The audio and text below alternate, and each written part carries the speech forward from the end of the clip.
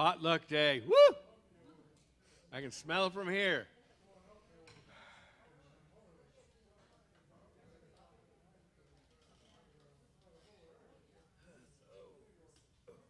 You gonna make it?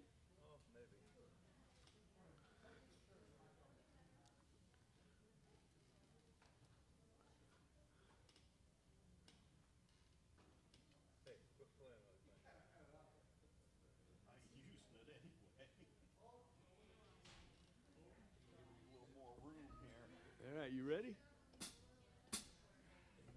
I want to catch you off guard here. We're not doing honky tonk woman. I don't care what you say. I'm telling you, people are nuts. Okay. It's Dale's turn to open the service. Yeah. Anyways, those of you who've heard some good news, there is good news. He's just eating up a storm. I guess they, yeah, amen. And they are pulling or did pull out his feeding tube. They're going to? Okay. He's eating, yeah. So he's getting stronger, wants to come home. So hopefully shortly we'll be able to see him again. Praise the Lord. But until then, I'll have to open. Father, thank you for this fellowship, for this time that we come together to exalt your name. You are indeed worthy. We want to thank you for everything, all the blessings. We can't even count them. But Lord, be exalted in the midst of your people today. Lead us and guide us. We're looking forward to lifting up your name through worship and the preaching of the word and fellowship. And Lord, of course, breaking bread together later. It's just a wonderful day. We want to give you thanks, and we want you to be exalted in the midst of your people. And in Jesus' name, they all said, amen. Amen. Hallelujah. Oh, Lord, my God, when I in awesome wonder consider all the worlds thy hands have made, I see the sun, I hear the rolling thunder, thy power throughout the universe display. Then sings my soul, my Savior God, to thee. How great thou art, how great thou art. Then sings my soul, my Savior God, to thee. How great thou art, how great thou art. When through the wood and forest glades I wander and hear the soul singing in the trees. When I look down from lofty mountains enter and hear the grove and feel the evening breeze, then sings my soul, my Savior God, to thee. How great thou art, how great thou art. And sings my soul, my Savior God, to thee.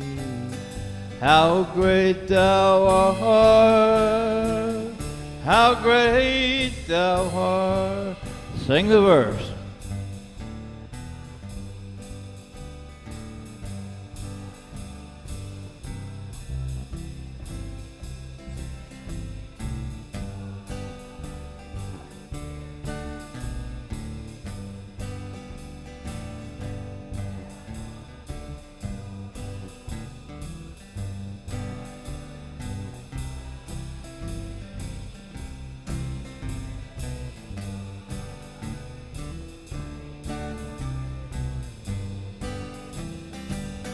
Then sings my soul, my Savior God, to thee. How great thou art, how great thou art. Then sings my soul, my Savior God, to thee. How great thou art, how great thou art. When Christ shall come with songs of acclamation, and in thee home, what joy shall fill my heart. Then I shall bow in humble adoration, and there proclaim, my God, how great thou art. Then sings my soul,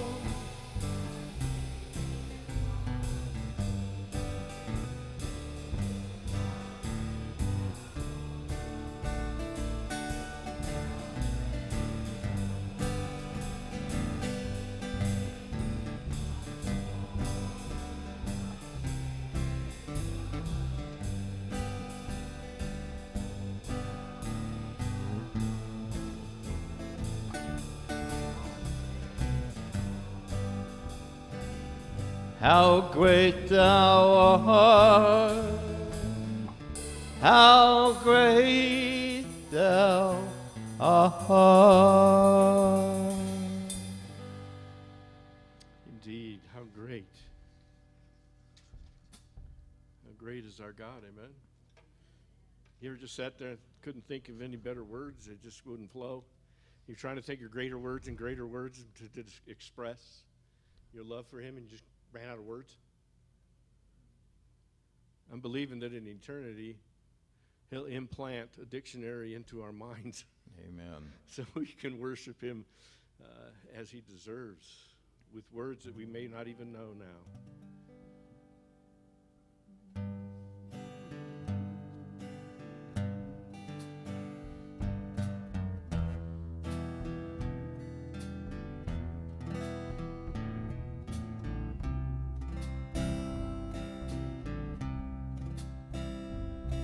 The splendor of a king,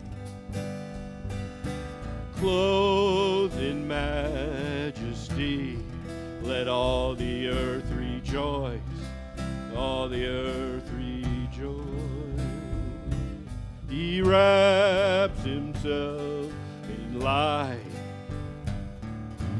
darkness tries to hide, and trembles at his voice, trembles at his voice. How great is our God. Sing with me, how great is our God. And all will see how great is our God. Amen. Age to age he stands.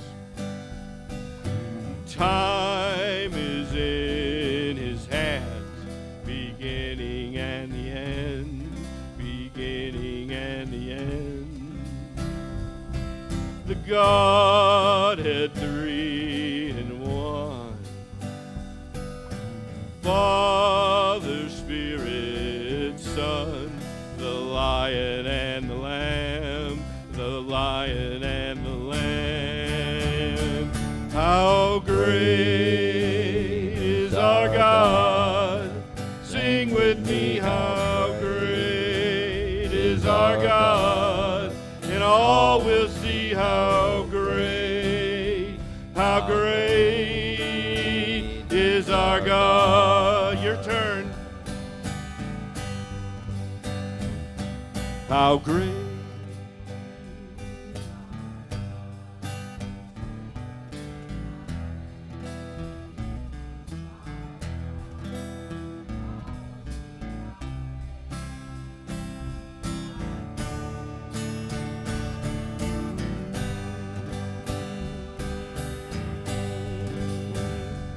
How great is our God. Sing with me, how great is our God. And all will see how great is our God. Let's sing it again. How great Name above our all God. names. Sing with me, how Worthy great of is all our God. praise. All will see My how heart great will sing, how how great is our God. Again. How great is our God. Sing with me, how great is our God. And all will see how great is our God. The splendor of a king, clothed in majesty, let all the earth rejoice, all the earth rejoice. He wraps himself in light, darkness tries to hide, and trembles at his voice, trembles at his voice. How Great is our God. sing it out. Sing with me, how great is our God. All will see how great is our God.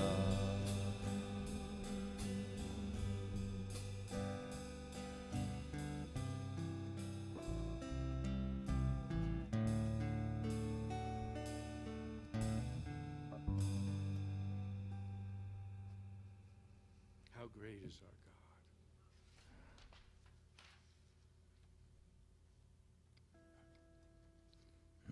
We're going to glorify him for eternity. Well, we're busy doing things that he assigns to us.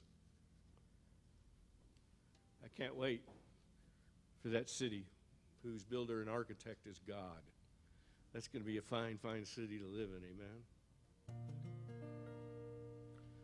We will, well, I get the right pitch. We will glorify the King of Kings. We will glorify the Lamb. We will glorify the Lord of Lords, who is the great I am. Lord Jehovah reigns in majesty. We will bow before his throne. We will worship him in righteousness. We will worship him alone. He is Lord of heaven and the earth. He is Lord of all who live. He is Lord above the universe. All praise to him we give. Hallelujah to the King of Kings. Hallelujah to the Lamb. Hallelujah to the Lord of Lords, who is the great I am. We will glorify the King of Kings. We will glorify the Lamb. We will glorify the Lord of Lords, who is the great I am. As you can tell, the theme today is the glory of God, because the message today is about the Davidic covenant and how David wanted to build a house, a glorious house, to the glory of God. And we're going to see how that turned out. But nevertheless, his intentions were right. We should all glorify the Lord. every moment of the day.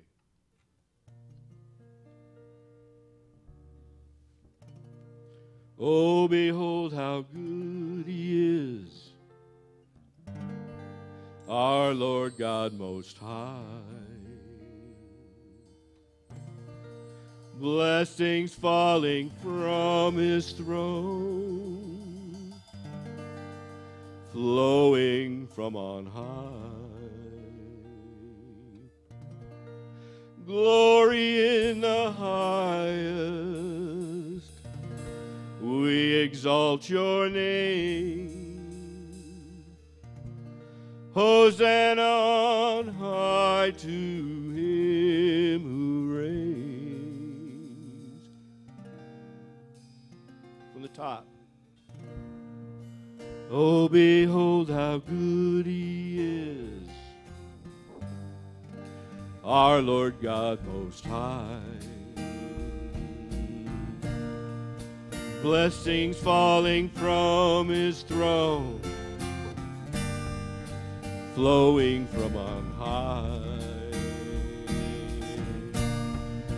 Glory in the highest,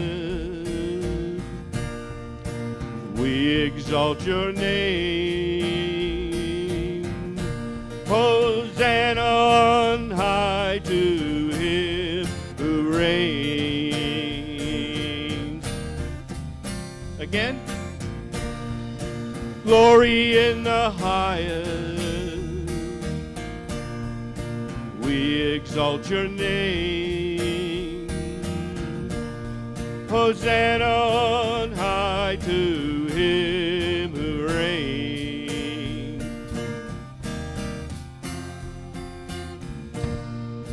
Jesus, how we love you, our Lord God Most High. And to feel your Spirit flowing from on high. Glory in the highest, we exalt your name. Hosanna on high to Him who reigns. Glory in the highest, we exalt your name.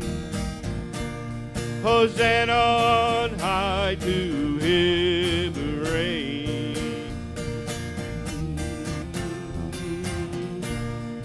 Glory in the highest, we exalt your name. Hosanna on high to Him who reigns.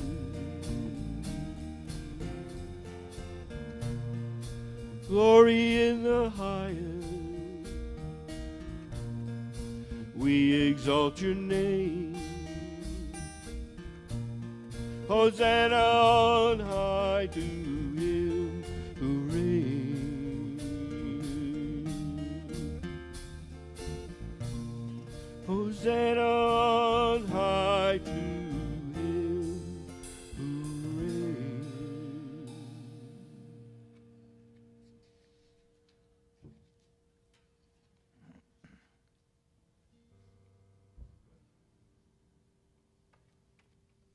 One of the things we were looking at in Sunday school today was the beginning of the book of Malachi. Malachi is built in a kind of courtroom scenario where the Lord makes an accusation against His people. And they go, no, that ain't true. That's not true. And then He follows up with a proof. Pretty tough stuff.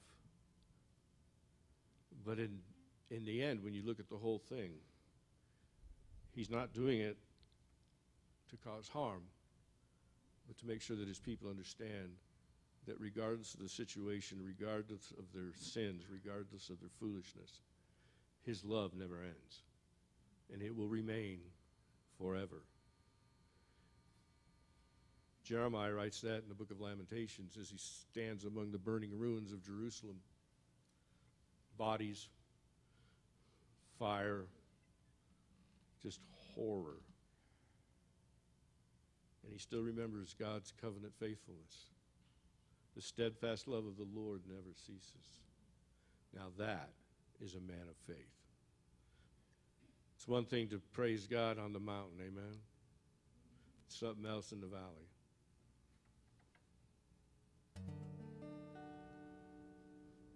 The steadfast love of the Lord never ceases.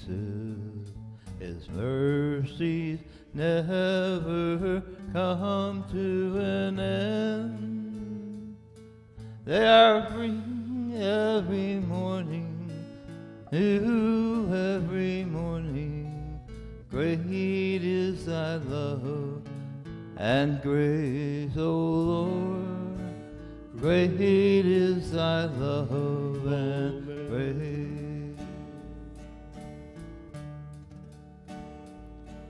The endless grace of the Lord never ceases. Gift of love never comes to an end. I can't follow. See, forgiving, new life never ending. Great is thy love and grace, O Lord. Great is thy love and grace. Go to the top. The steadfast love of the Lord never ceases.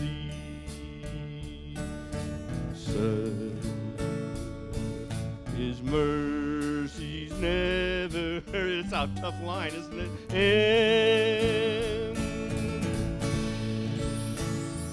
they are new every morning, new every morning. Great is thy faithfulness, O Lord. Great is thy faithfulness.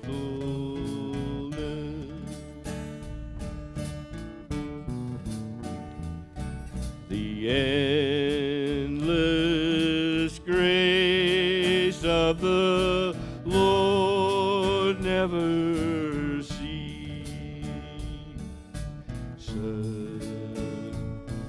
His gift of love never comes to an end.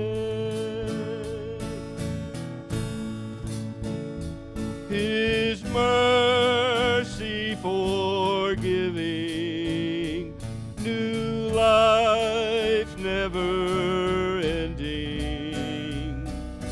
Great is thy love and grace, O Lord.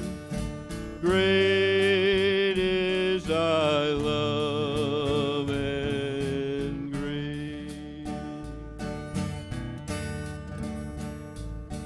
His mercy forgiving, new life never ending. Great is thy faithfulness, O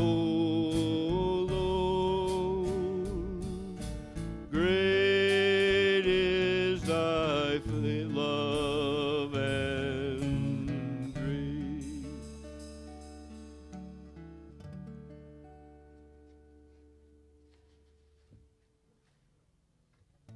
Speaking of God's glory, because of his love. This ought to bring back some memories. Jesus loves me, this I know, for the Bible tells me so. Little ones to him belong, they are weak, but he is strong. Yes, Jesus loves me. Yes, Jesus loves me. Yes, Jesus loves me. The Bible tells me. What key are you in? A. Oh.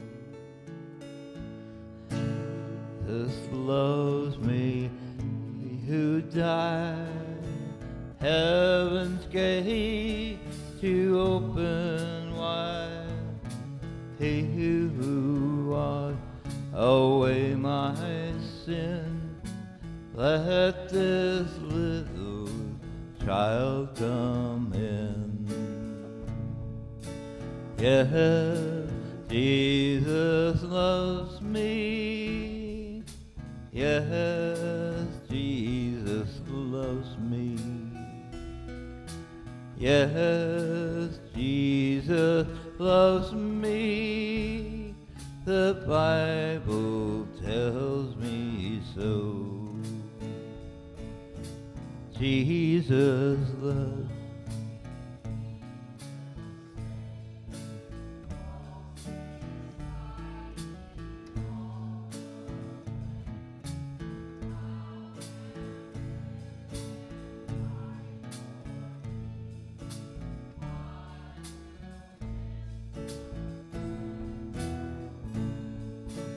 Yes, Jesus loves me. Yes, Jesus loves me. Yes, Jesus loves me. The Bible tells me so. Yes, Jesus loves me. Yes, Jesus loves me. Yes, Jesus loves me. The Bible tells me so. Father, we love you, and we know that you love us. We thank you for your Holy Spirit, which helps us to persevere. We thank you for your word, which helps us to persevere in the right direction. And we thank you for the body of Christ, the church, that gives us counsel when we're wavering on the direction that we're going. We thank you that you have provided everything we need for righteousness and holiness and godliness. What would we do without you? Where would we be? We would be lost. The fact that you chose us before the foundation of the earth speaks of your grace. We see your grace throughout the scriptures from Genesis to Revelation. It's a constant theme, a constant thread, that you have a people that you have called out for yourself, that you have equipped, that you've blessed. A remnant. And you shall be their God, and they shall be your people. We thank you, for there is no greater gift in the universe than that. And in Jesus' name they all said, Amen. Let's take a little time to fellowship. It reminds me of an old movie, The Thrill of It All.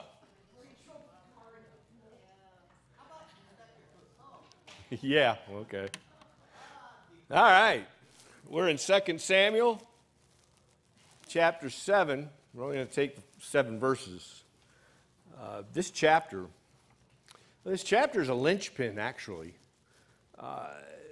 chapter 7 of 2 Samuel is where the Davidic covenant comes into play. It's been promised forever, but this is where we get to see it unfold. This is a very, very powerful chapter. And one of the things I discovered, there's all sorts of little things in here that you just might read over and not pay attention to. But they're powerful. There's this crazy stuff going on. And so it's intended to catch our attention. It's intended to show us things. In other words, this thing's jam-packed with all sorts of cool stuff. And we're going to look at a few of those. We always need to remember when we're studying any book of Scripture that God has a historical narrative, redemptive narrative. It's called the historical redemptive narrative that goes, well, before the foundation of the world and all the way through to the end. It's historical and then it covers all history. And it's the story of his redemption. It's what God does to save a people for himself. It's really quite simple. You get too confusing with people theologically about all these different things here and there, and you're trying to figure out this chart and that chart, and what happens with that prophet, and where's this prophecy going, and no wonder people are confused. It's confusing. And as Mandy said earlier, God is not the author of confusion. She said that in Sunday school. I thought that was quite apropos for today. So we're going to look and see how an individual book such as 2 Samuel foreshadows and confirms the coming of God's Son. See, this is why it's important. The eternal promise of the Messiah is about to hit the scene in a way that we haven't seen before. Oh, it's been there from the beginning. Genesis 3:15 prophesied it. But all of a sudden, here it is. And let's take a look and see how that all happened. We know that Moses led Israel out of Egypt, right? Out of bondage. That was a big event. We know that Joshua conquered the land of Canaan, with the Israelites, and that was quite a big event. But after that, we enter into this dark period, this period of the Judges, where every man did what was right in his own eyes. Like Washington, D.C. today, which is why we have the garbage going on that we have going on. That's called anarchy. Right now, it's still minimal. But if you've been watching the news, you're starting to see things are starting to pop up.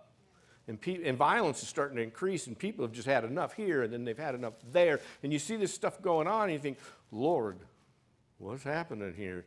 Well, what's happening here is what always happens when people decide to get rid of God and just go based on their feelings or whatever they want to, their own ideologies, their own philosophies. It gets crazy because there's only one truth, and that's the God of truth. Anything else is a substitute and is destined for disaster. That's what we saw during the period of the Judges.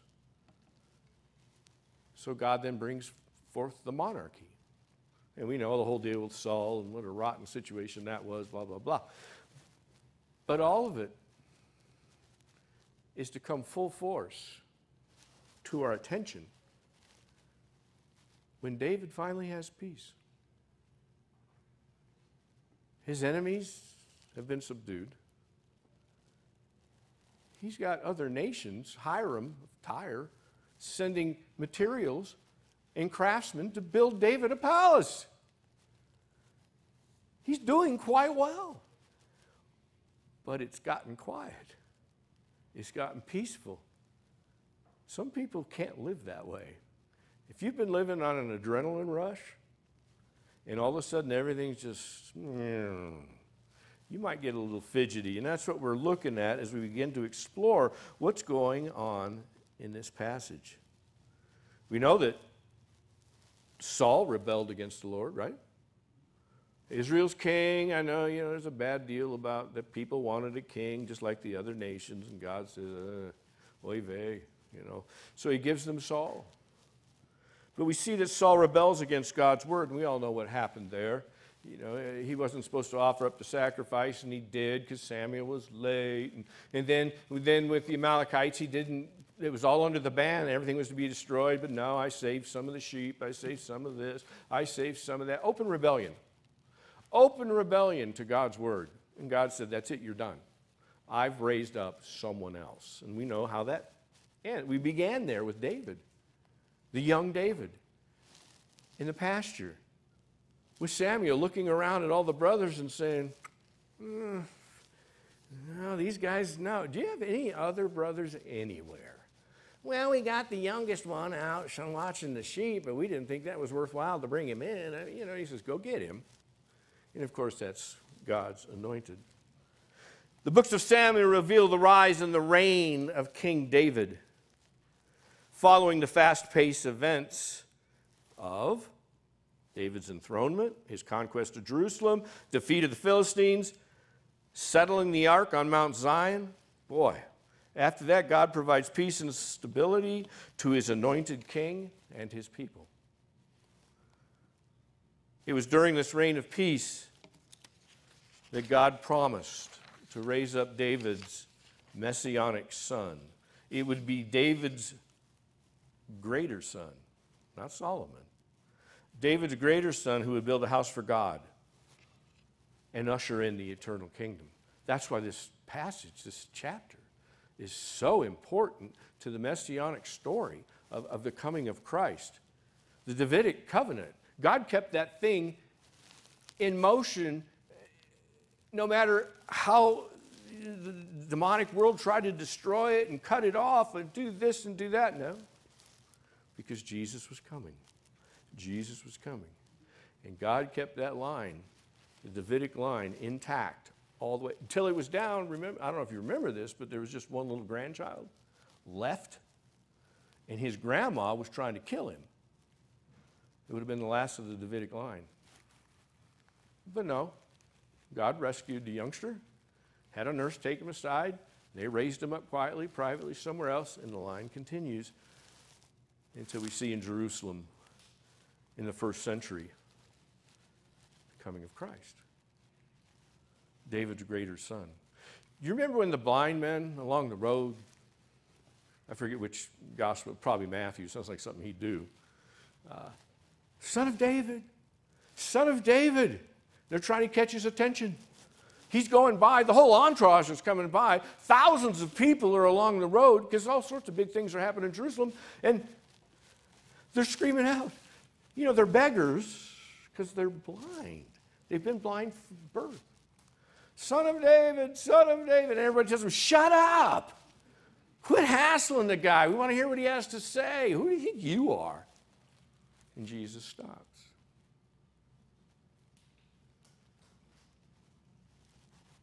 What would you like me to do for you? Everybody else, of course, is going, we just told him to shut up. We want to see. But the funny thing is, they were already seeing. Everybody else was blind. When they called him Son of David, that is a specific messianic title. And it has everything you think it has in it. Go tell John, this is what you see. The lame walk, the blind see, and the deaf hear. Why did Jesus say to go back and tell John the Baptist these things? Because those are the works of the Messiah. That's how you know this is the one God spoke to David about. And the blind guys can see it. Everybody else couldn't. This is a very powerful storyline that's happening right in front of us. Again, it would be David's greater son, the Lord Jesus Christ, who would build a house for God and usher in the eternal kingdom. Therefore, 2 Samuel 7 is an Old Testament preview and promise of the coming Messiah, the Davidic son of David, who would build a temple of living stones. You've heard that phrase before. You're the living stones that he's building into his house, where God might be glorified. And he would save his people from their sins. Let's look at the text, verse 1. 2 Samuel chapter 7, verse 1. Titled this, The Man After God's Heart. We know that's David. That's his moniker. That's what he's known for. We've looked at his ups and downs and thinking, how in the world did God allow him to be called that? But God did allow him to be called that. And we've seen over and over, David could screw up better than anybody. But he knew how to repent. And he knew how to glorify God. He knew how to humble himself before the Lord. Man after God's heart. Now, when the king, that's David, lived in his house, and the Lord had given him rest from all his surrounding enemies, the king said to Nathan the prophet, "See now, I dwell in a house of cedar," which is a way of saying I dwell in a really nice, fancy place. "But the ark of God dwells in a tent." And Nathan said to the king, "Go, do all that is in your heart, for the Lord is with you." Hold that thought. Let's look at David. He's a king that wants to honor God, unlike Saul, right? David wants to honor God. He's been wanting to do that. He even wanted to do that when he was bringing the ark in the wrong way, and poor old Uzzah got blasted. He still was trying to do it to honor God, so we know it was good intentions, but sorry, good intentions don't cut it.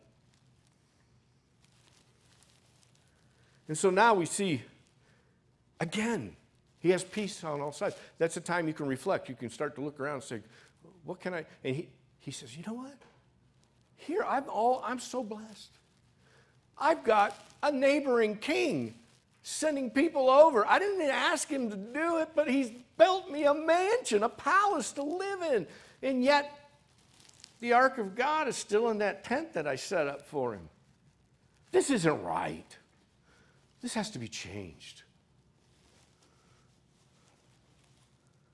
He wants to honor God. He's the man, the king, who wants to honor God. That's a good thing. We have talked about this before, about Hiram, king of Tyre. We don't know how many years David had been settled in when all of this took place. Therefore, we don't know how many years the Ark of the Covenant had just been sitting under that tent. There's a time thing we don't know. It's not there. We don't have it. But we do know this, that there's been enough time for God to put David, his king, at rest. He's not having to fight battles. He's not sending out the troops. He's taking care of business around here. He's doing this, he's doing that. But now he's getting a bit restless. David's ambitions at this point were, as far as we can see, had been all realized. I mean, what was left to do? It's a place of rest, or maybe for some, boredom. How many retired people do you know who said, I just don't know what to do with myself anymore. I got to find something to do. Well, that's kind of that attitude, that feeling. Like, I'm restless. I've spent my whole life being active, getting up. I have a schedule. I do this, I do that. I come home. But now, so we say, well, do volunteer work, do this, do that, thinking we're helping. Well, who knows if we're helping. But that's the feeling people get when everything is all of a sudden at rest. After seasons of activity. It's difficult for overachievers to be at rest. Now, I don't know if we would call David an overachiever, but I will.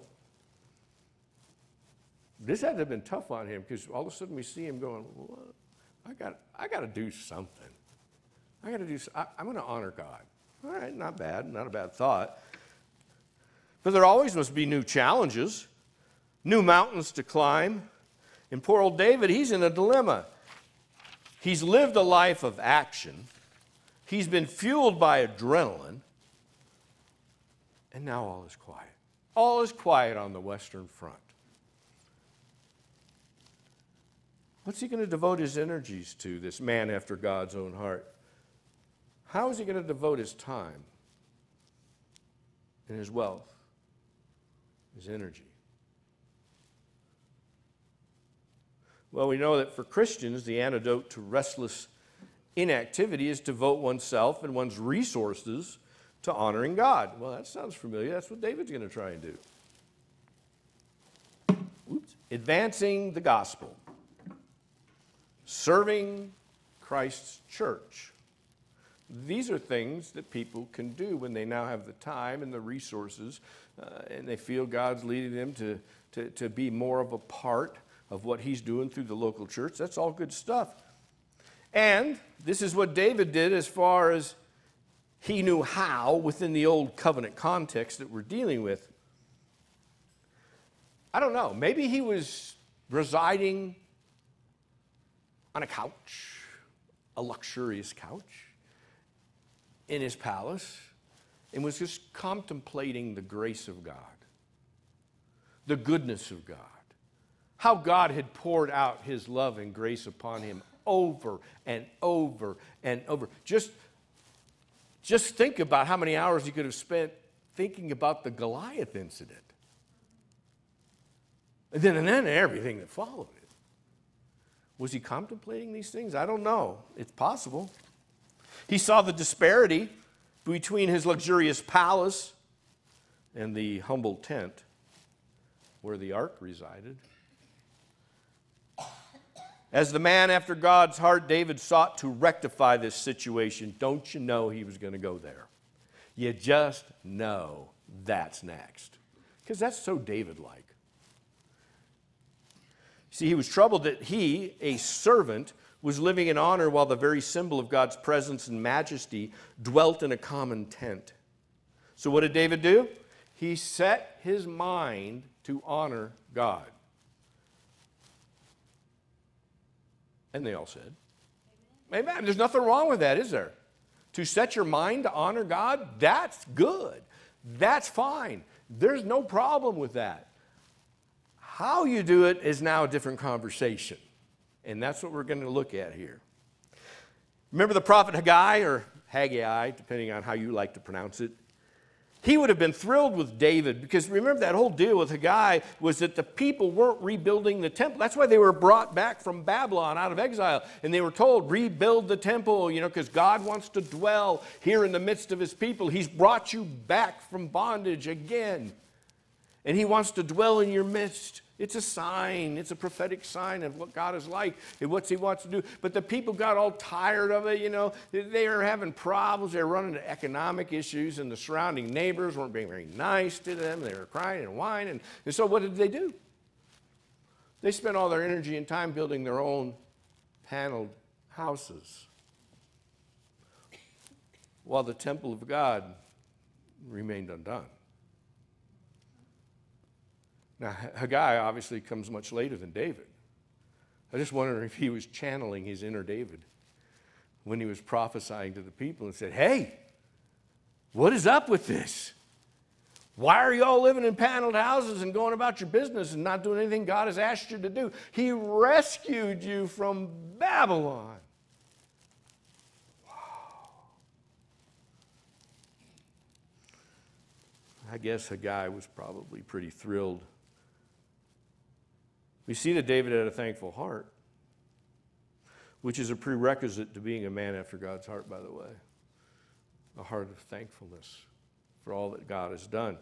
So we see David. We kind of see where he's at. We see what he's dealing with. But let's look at Nathan now, the prophet wanting to speak for God.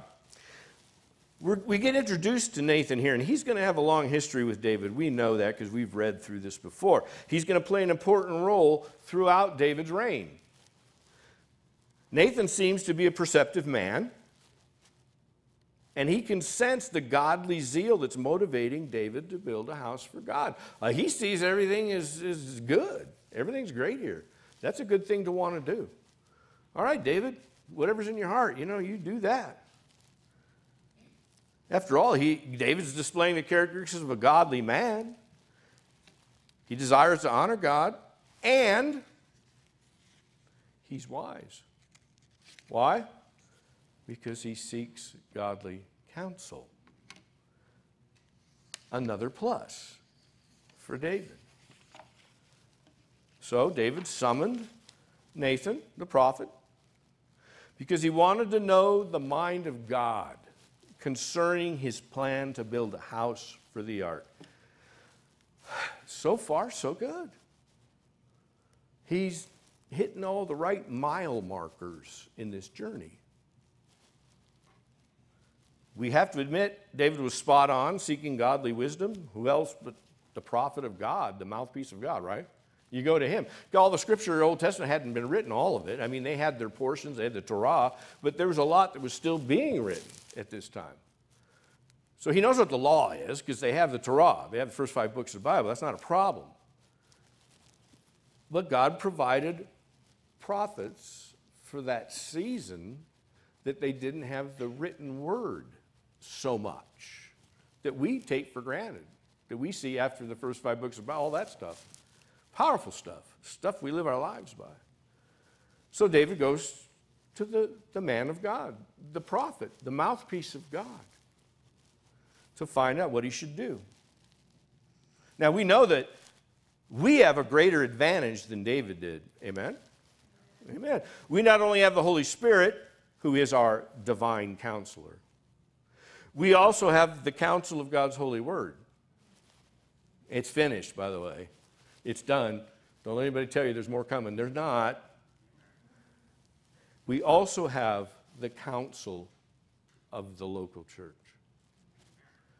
The people of God who come together and lift up and encourage one another in psalms and hymns and spiritual songs and provide good counsel and godly wisdom for situations. That's why we're together. That's why we're not to forsake the assembling together as some do. See, I don't need to go to church. You know, we were talking about this earlier with Loretta. You know, someone said, well, I could watch all that on TV. Yes, you can, and that's a good thing to do. I applaud you for doing that. But that's not in place of being part of a local body. Because God wants you part of a local body because he created the local body because he knows that you need it. You have stuff to offer. They have stuff to offer you. Nobody's got it all together. We need one another. That's why the church exists. You know, obviously to promote the gospel and all that, but part of that process is to be the body of Christ and to lift one another up, to encourage one another. For instance, if you plan to start a ministry or pursue a project for God, it's wise to present the idea before mature believers. You can say, well, okay, the elders of the church or whatever, but you could have people that you're in a Bible study with that you believe are more mature than you, that have godly wisdom. You can go to them. You can go to anybody in the church. It would be a good thing to do. And generally, we will receive good biblical counsel and can proceed with confidence or scrap the idea and save ourselves a lot of time, finances, and heartache. There's a risk to seeking godly counsel. It might not be what you want to hear. You ever run into that? Someone comes to you for biblical counsel and you give it to them right out of the Word and they go, no, that's not how I feel. How you feel? That has nothing to do with this at all. Oh, no, I've got to have God's peace. I've got to feel that. Well, I don't have a problem with God's peace, but if you're basing everything on your feelings, you're in a world of trouble. Too many believers seek counsel to appear spiritual, but then will not receive advice. And in so doing, they reveal questionable motives and an unteachable nature. That's dangerous. If you're not teachable, you're a danger to yourself and everyone around you. David pours out his God-honoring plan to Nathan, as he should, and the prophet gives it his stamp of approval. He says, go, do all that is in your heart, for the Lord is with you. Well, you can't fault David at that point, right? I mean, he went, got godly counsel. The guy said, go ahead and do what you're supposed to do. Yeah, whatever in your heart. We see Nathan's quite the encourager. That's a good thing. But unfortunately, his advice is wrong. Now, this should cause you to start thinking something. Wait a minute. Did you just say that the prophet of God was wrong? I didn't see it. Scripture said it. Because in the very next verses we're going to see, God says, whoa there, Sparky. You gave him bad advice. You go back and tell him this. Doesn't that cause anybody to go, huh?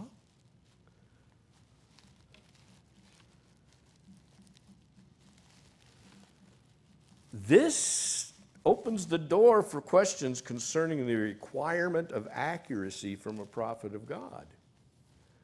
See, this could just slide right by as you're reading, but this is powerful. This is something that must be investigated. We need to look at this.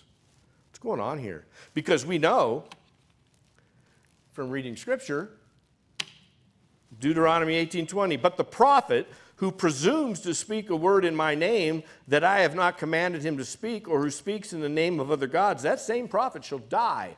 Well, that should be the first thing to come to your mind. I'm not saying we understand it all yet, because we're going to look at this. But that's the thing that just jumped in front of me. Went, whoa! We must solve this situation before we move on. I need to know what's going on here. This is troubling. The question becomes, is Nathan a false prophet? I'm getting everything all around the room. Yeah, it's a tough one, isn't it? But that's the question that we must ask.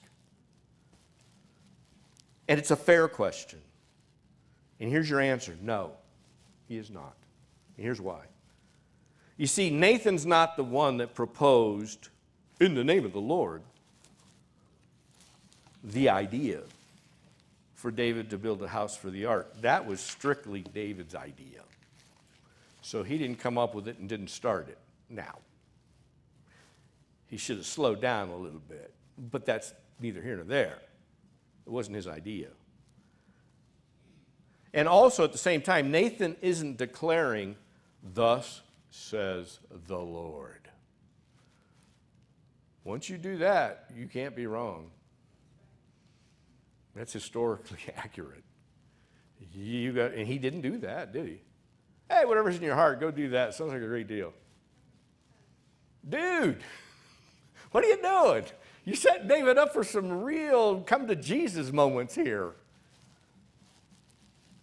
And we know that Nathan didn't give David this advice from a desire to profit monetarily or to speak in the name of other gods or to gain authority over the people. Those are all the marks of a false prophet. The Bible describes false prophets as adulterous, treacherous, drunkards, wicked, liars, and proponents of divination and witchcraft. Washington, D.C., I told you. Nathan exhibits none of these characteristics. So what's going on here? How are we supposed to understand this? Because it's a little bit perplexing on the surface. Well, it appears that Nathan sees David's desire to exalt the glory of God, and he agrees that's a very good thing David seeks to do. And it is. He was right. Exalting God's glory is always a good thing for us to do. In short, all the requirements to stone a false prophet do not apply to this situation. That's why Nathan continues to breathe oxygen after this and be David's counselor. In fact, David and Nathan are moving into an area that is far above their pay grade, and that's what's happening. They had no idea where they were entering. And God says, all right, everybody, calm down. I'm going to explain something to you. Way beyond their pay grade. They're about to get thrown into the deep end of the theological pool. Neither king nor prophet have any idea of the powerful messianic truth God is about to reveal regarding God's covenant with the house of David. So we can cut them some slack here. Cut them some slack. What else do we find here? I mean, that was enough, right? That'd keep you busy for a while trying to figure all that out. Because it is perplexing. But then as we dig in, we realize, yeah, this is not as bad as it looked at first. Okay, good. Everything's cool. Everything's good. Whew, that was scary. But let's look at verse 4, beginning there. Because good intentions, by the way, are not always God's will. Did you catch that? Good intentions are not always God's will. Ask Uzzah next time you see him. Verse 4, but that same night the word of the Lord came to Nathan, go and tell my servant. In other words, you gave him bad advice there, Sparky. You need to go and pull that back a little bit, but explain this to him and it'll all make sense. Go and tell my servant David, thus says the Lord, would you build me a house to dwell in? I have not lived in a house since the day I brought up the people of Israel from Egypt to this day. But I've been moving about in a tent for my dwelling. In all places where I have moved with all the people of Israel, did I speak a word with any of the judges of Israel, whom I commanded to shepherd my people Israel, saying, why have you not built me a house of cedar?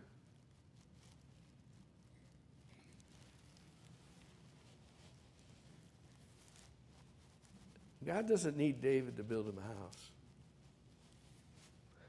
David wants to honor God, and the first thing he thinks of is building a house for the ark. That makes sense. Can't fault him for that.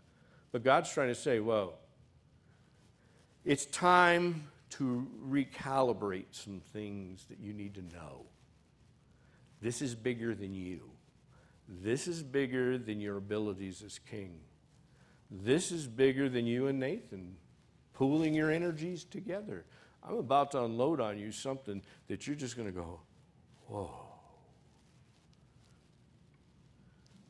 You see, God's telling David, that's a really wonderful sentiment, David. I just appreciate that. But you know what? I'll build my own house.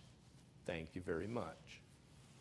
David received encouragement from Nathan, but he received wrong counsel from him at the same time. What we encounter here is the contrast between man's reasoning that is subject to sin's contamination. You realize that, right?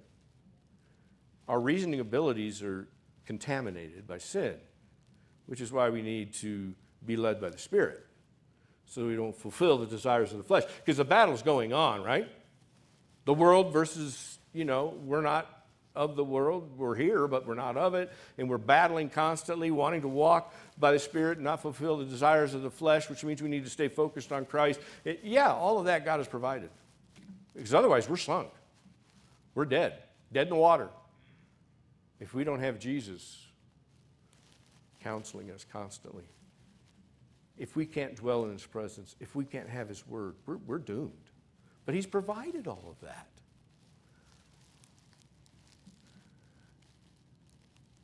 Again, man's reasoning is subject to sin's contamination. Obviously, Nathan did not consult the Lord for direction, but he counseled David based on his own judgment.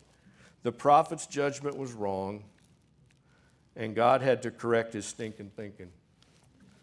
Some of you know where that comes from.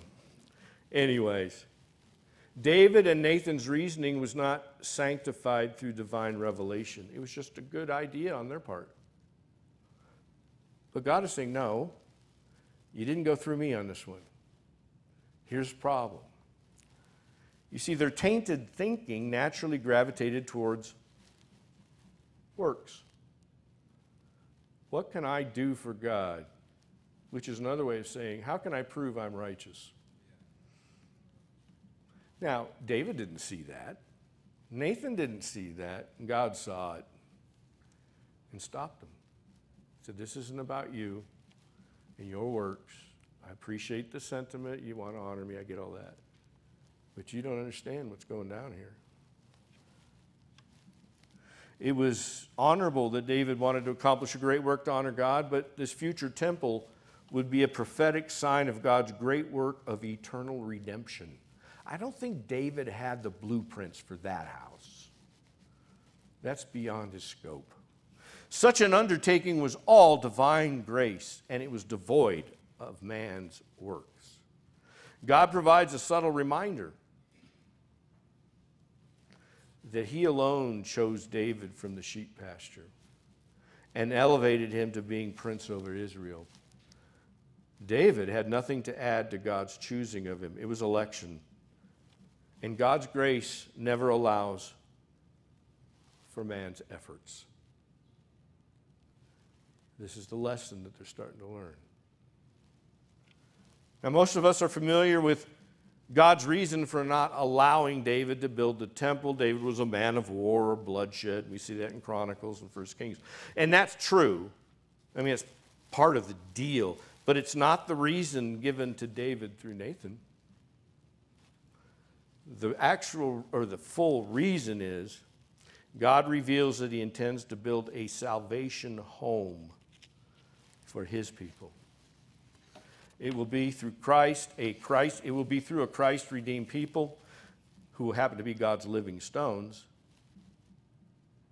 And he's going to build a house for his own name. Doesn't need our efforts. Even our best intentions don't count. He's going to build it himself.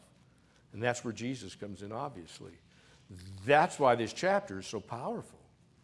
They're starting to see something that no one else really understood at all prior to this. This is big stuff. We know in 1 Peter 2:5, he confirms all of this. You yourselves, like living stones, are being built up as a spiritual house, to be a holy priesthood, to offer spiritual sacrifices acceptable to God through Jesus Christ. That's what this is all about.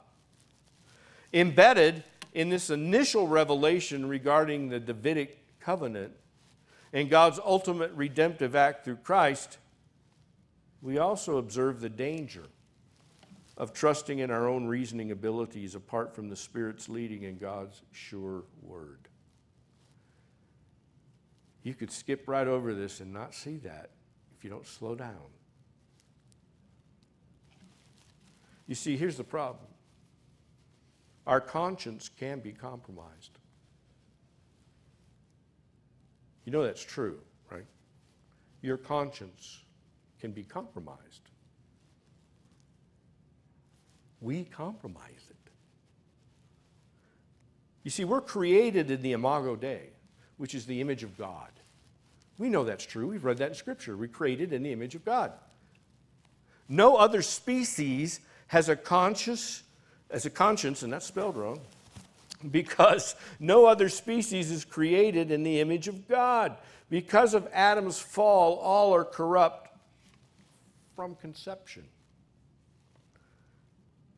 Hence, all have sinned and fall short of the glory of God. Our conscience is God's gift. He gives to those made in his image. It's from God. It's a good thing, our conscience.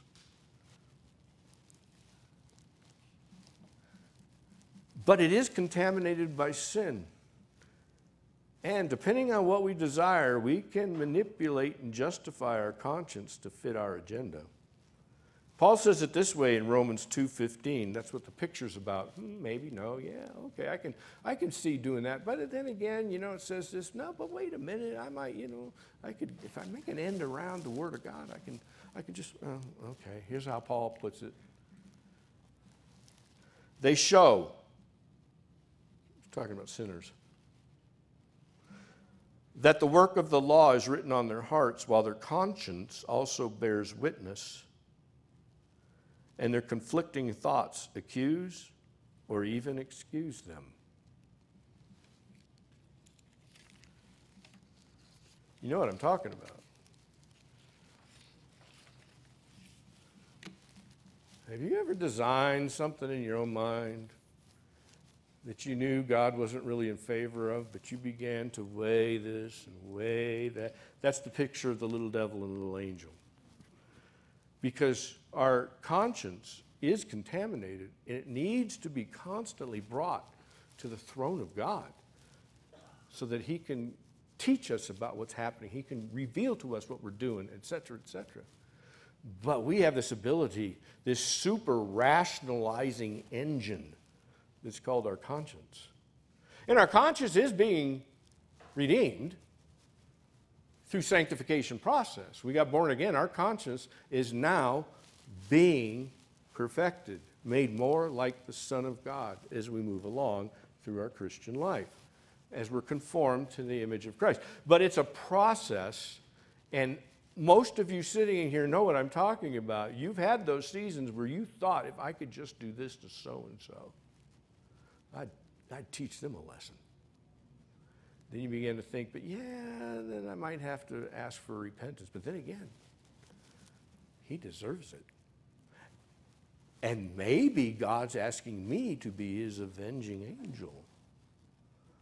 Now, if you've never had a dialogue like that in your head, you haven't lived. And that's when you see how important it is to be led by the Spirit, so that you won't fulfill the desires of the flesh, because they're constantly at war with one another.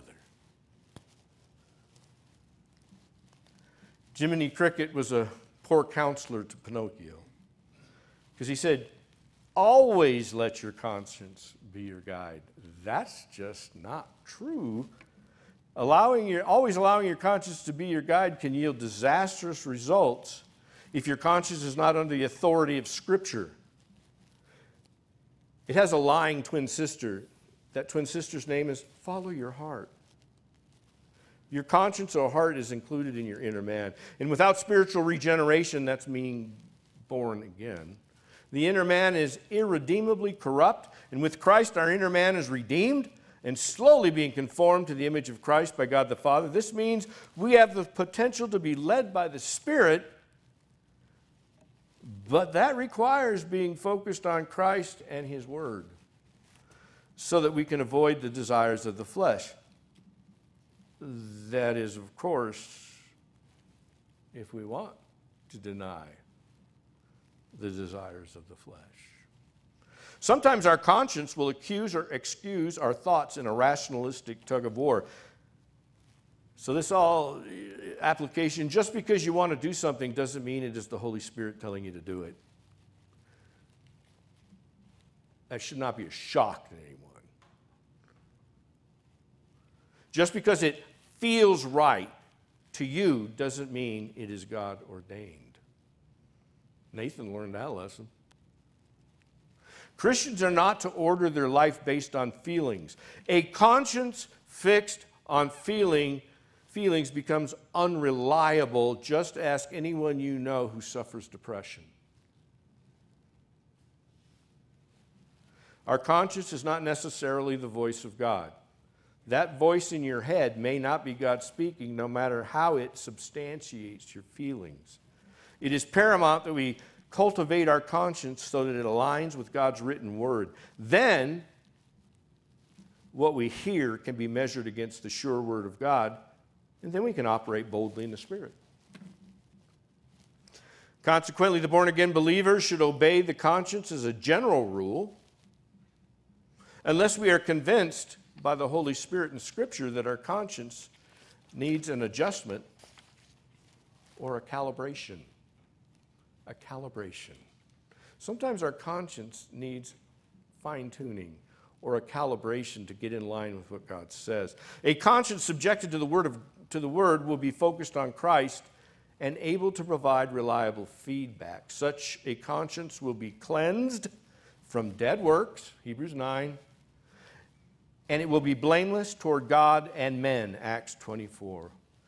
A trustworthy conscience is a powerful aid in spiritual growth. But we've got to subject it to the Spirit and to the Word. Well, we'll just go off and do whatever we feel is right in our own eyes. So as we end, there are seasons when God grants us rest and peace from strife. You need to enjoy those times. They're wonderful, right? When they come around. But they are temporary. David's deliverance from his enemies was a season David had not known for many years. Yet it's during such times we may need deliverance from ourselves.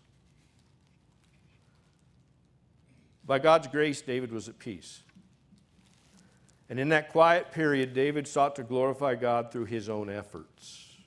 It was admirable that David's desire was to elevate God's glory and build him a house worthy of his name, but God had eternal plans to build himself a house of living stones. And of course, David was not aware of God's redemptive plan through Christ, the greater Son of David. God's correction through Nathan was an order for David to stay in his lane. That's good advice for everyone. Stay in your lane. What has God called you to be and to do? Then do that. Stay there. Don't try and do everybody else's stuff. There's not enough time and you don't have enough energy to pull that off. David's choice to seek godly counsel was a mark of David's maturity.